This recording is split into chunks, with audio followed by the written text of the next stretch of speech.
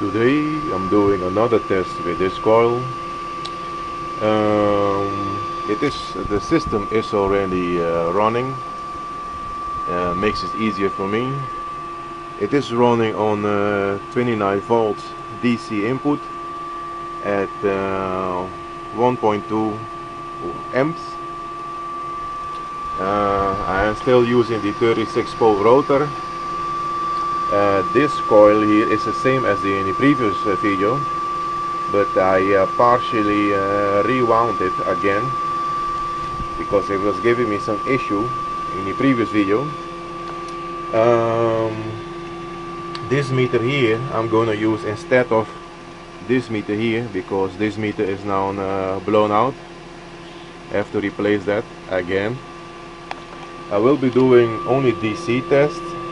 I'm gonna step down the voltage here, rectifier, milliamps will be seen here.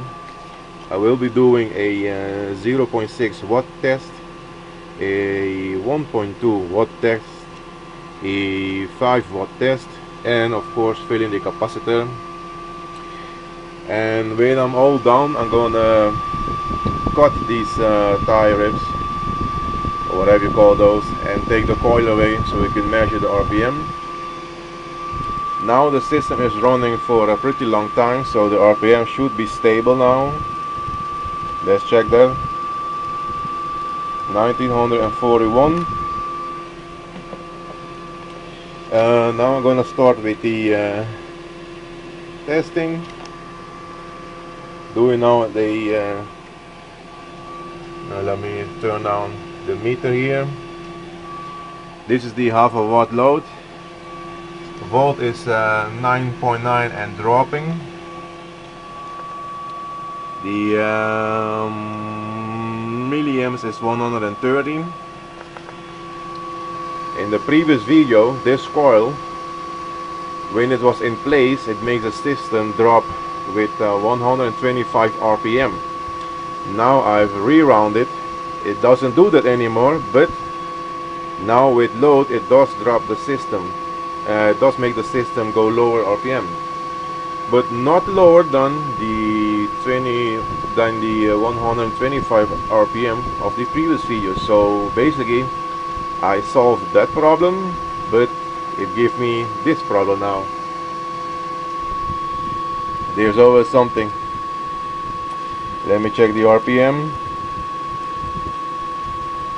Hope you guys can see there. 8349. It is still dropping. Let's give it some time. I've written here 8343. So the voltage is now 9.5 at 130 milliamps, which is I think something about 1 watt output, and that's the aim I'm aiming for. 1 watt output free from a coil. 1842. I've written here 1843, but it's a system, is never the same. It's always around of roughly. Voltage is still 9.5 at 130. Let's check the RPM one more time. Okay, 1840 now.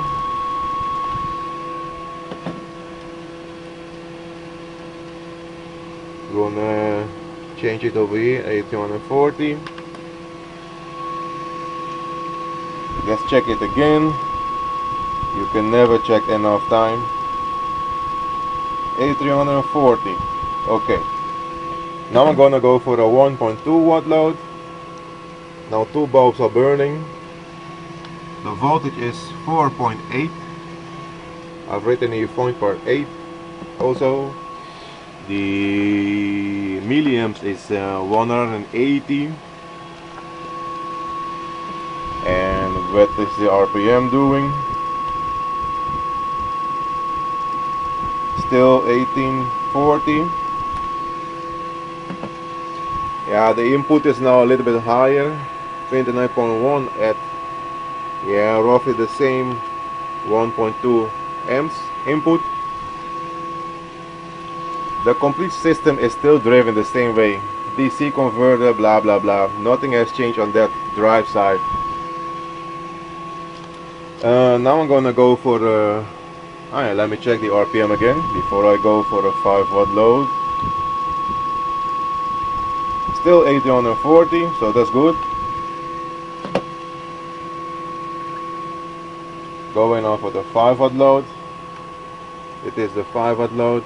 You can see light is slightly lit. Voltage is now 3.9 at 190 milliamps.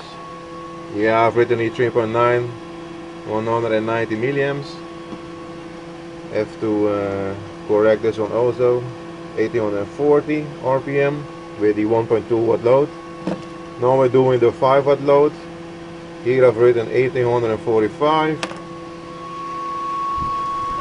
And let's see what it's doing now. 1845, that's pretty good.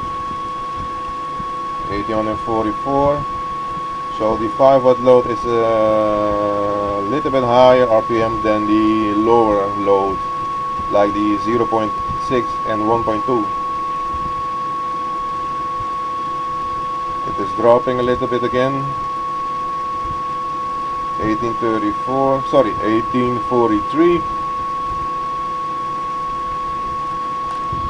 Let's wait for it. Voltage is 3.99. Milliamp is 190. RPM 1843. No, 1842. No, 42, 43. Come on, man, make up your mind. Okay, let's say 1842. I've written here 1845. We're gonna make a 2 out of the 5. Now I'm gonna short the coil. With shorting, I written here 1870. So shorting, it does not give me the maximum load on this coil. So the RPM should be more than 1842 now, and yes, it is increasing. You can see that the coil is being shorted now. Let's give it some time. After that, I'm gonna fill this large capacitor as always.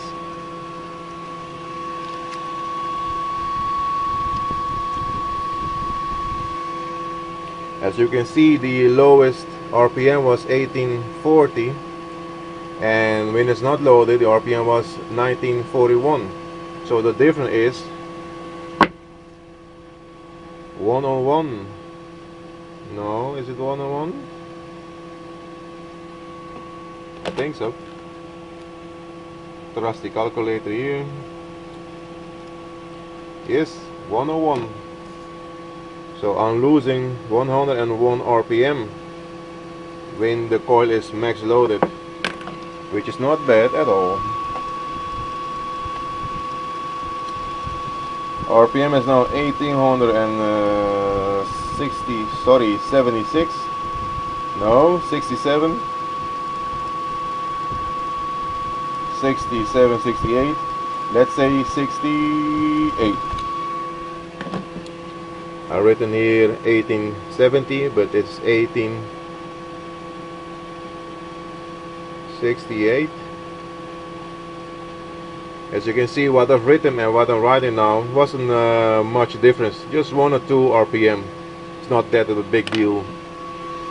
Let's check it again.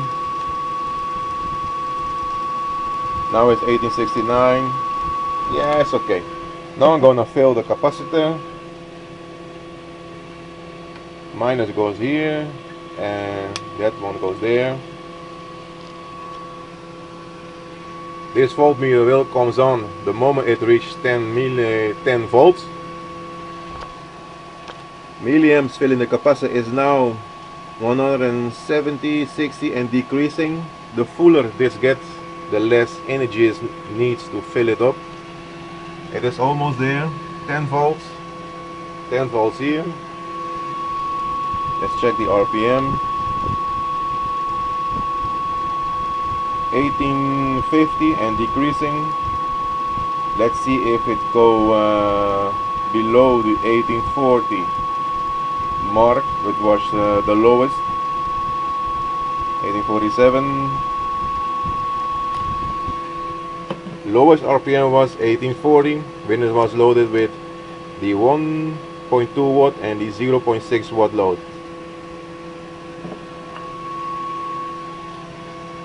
That's the voltage in the capacitor at 90 milliamps. Let's check that RPM again. 1846, 47.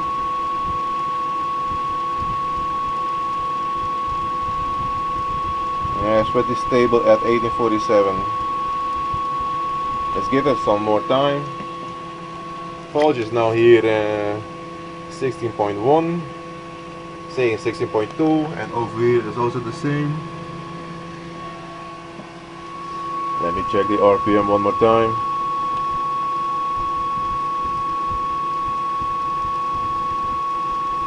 $1849.48. 1849. Okay. Let me write that. 1849 RPM, which is not bad. Now I'm gonna remove the load. The coil is now open.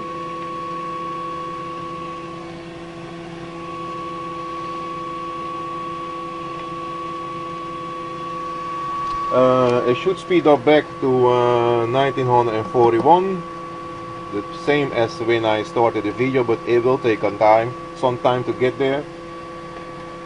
So what I'm gonna do now is remove the coil.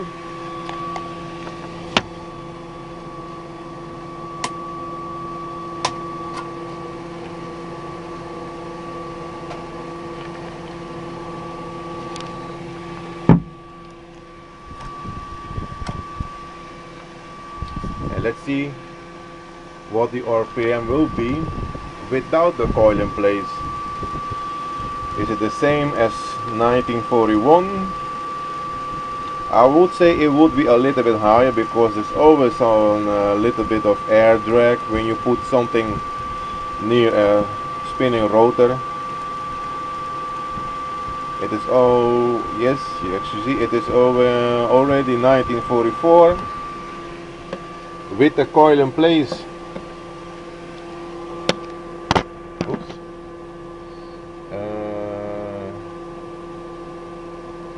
Coil in place.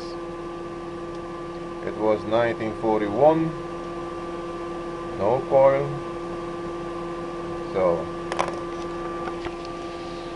with the coil in place it was 1941 RPM, and now I have no coil. We're gonna see what the difference is.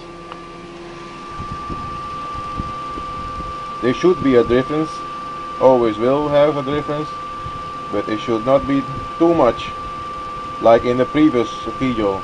In my previous video the difference between coil in place and no coil was 125 RPM. That was way too much.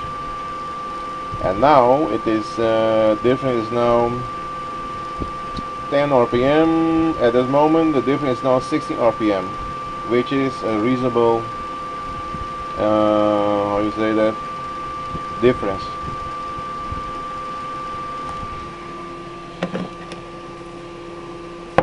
Oops, ouch, that was my toe. 1950.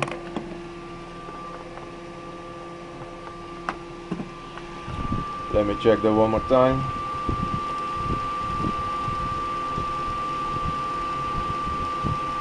$19.59. Let's give it some more time, so we are pretty sure it is stable.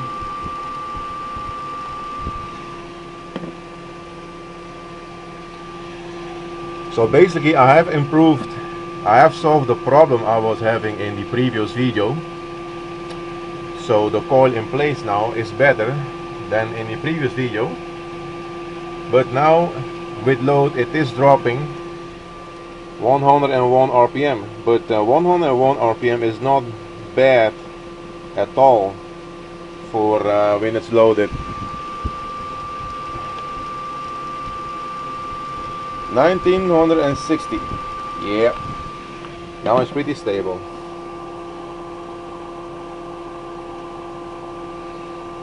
So the difference is 19 RPM. The difference is when the coil is in place and when the coil is not in its place is 19 RPM. So that's good. For me that is more than enough. That's a good difference. Checking it one more time. 1960. Sweet. So yeah, that problem has been resolved, and the output, the maximum output was with the 0.6 watt load, and that was 9.4 by 130 milliamps is 1.2 watt. So that's good. The output is good. The coil in place or not in place difference is 90 RPM. That's also good. Only tiny problem now is 101 RPM when it's loaded maximum. There's always something. Enough to drive you crazy. But since I'm already crazy, it doesn't matter. Yeah, I think I've shown enough. So I have made some improvement. Only need to improve this part here. Maybe I just need some higher RPM. So we'll be doing that shortly. Okay. Let me give you a shot of the whole system running here. Still the same input.